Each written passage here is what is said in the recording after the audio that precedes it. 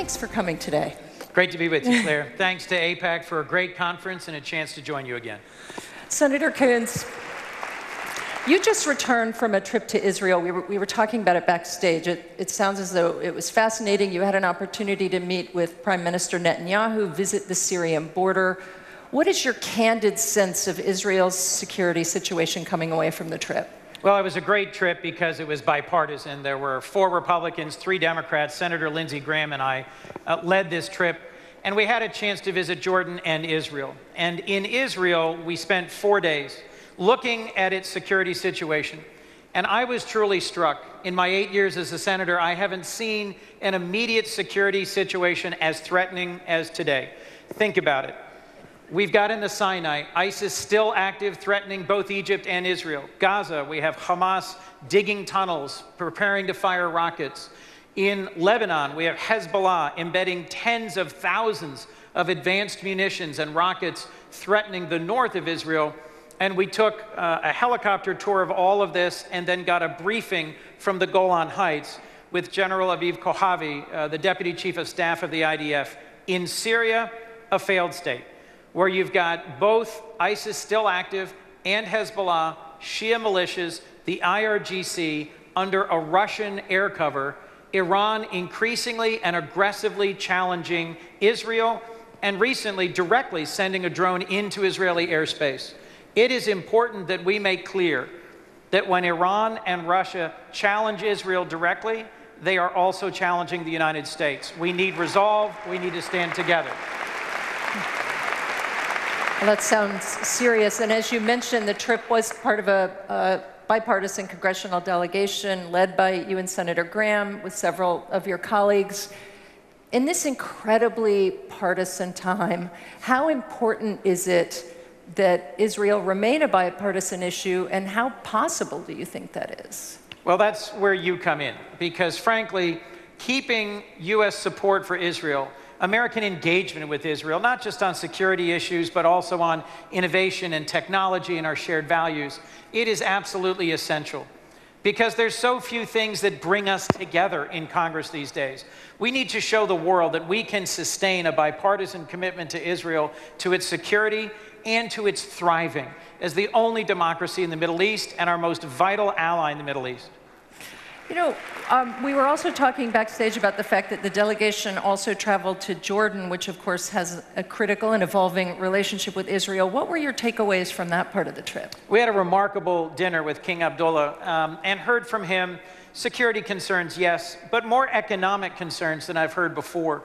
There's 650,000 Syrian refugees in Jordan, and the downward pressure on their economy is remarkable. The IMF is pushing them to make some very difficult reforms, and I think we need to do more to invest in Jordan's economic stability. King Abdullah represents a version of Islam that is moderate. They are a counterterrorism partner to Israel and the United States, and they are an island of stability in an otherwise chaotic region. I think we can and should do more to support Jordan. Last night, we heard from Ambassador Haley about U.S. efforts to combat anti-Israel bias at the UN, and I know this is an issue you care deeply about. You and Senator Rubio, the two of you apparently do work very well together, authored a letter to the UN Secretary General calling for efforts to root out this anti-Israel bias. What impact do you think that letter had?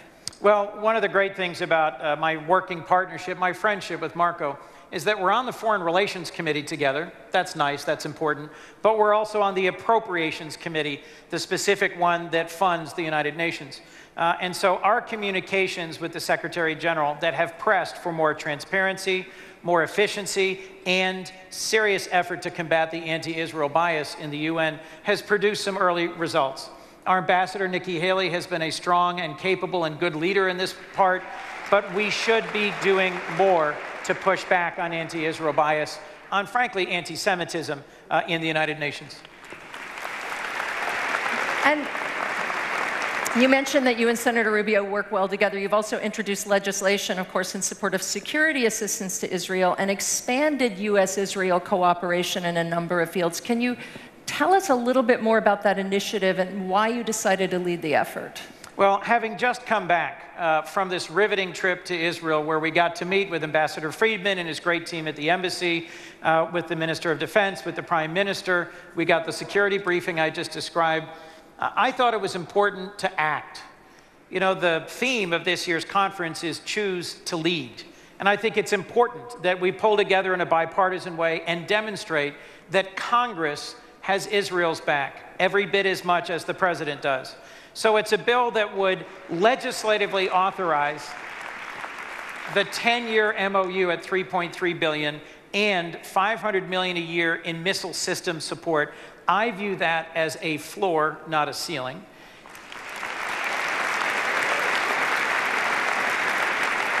The Rubio-Coons bill will also make sure that Israel has access to precision-guided munitions and to ammunition and other munitions should conflict come.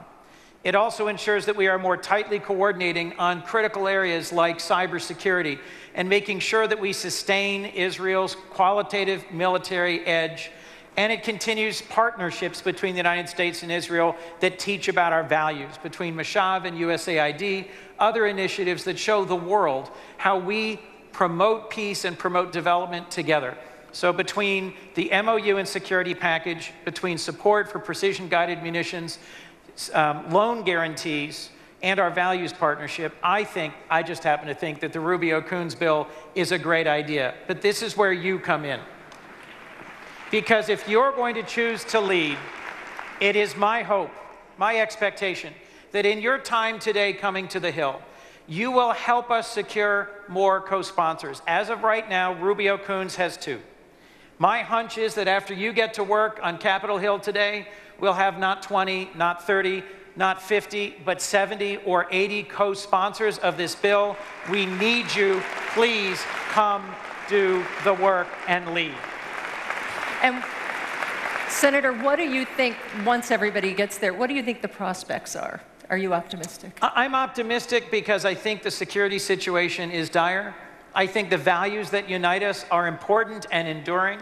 And I think the prospect of our working together through the entire pro-Israel community and across the entire range of members of Congress to demonstrate to the world that when Iran tests Israel like it never has before, when Russia provides air cover for that testing, when Hezbollah and Hamas threaten from north and south, that we will continue to be the most reliable ally Israel could possibly have, and that we will show that in a democracy, we can come together to support this through citizen advocacy. Senator Coons, thank you for your time. Ladies and gentlemen, let's give him another hand. Busy man.